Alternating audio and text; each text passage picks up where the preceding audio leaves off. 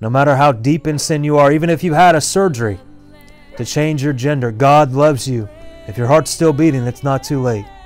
He'll forgive you.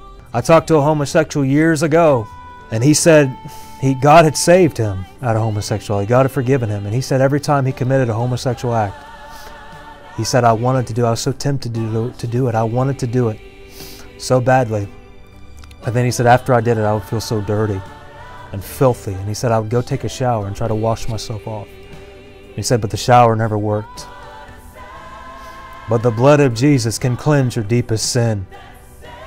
And the blood of Jesus cleanses from all sin. I'm not dismissing the truth by God is love and saying that God won't judge you. God will judge you, and you'll be cast into hell if you don't turn.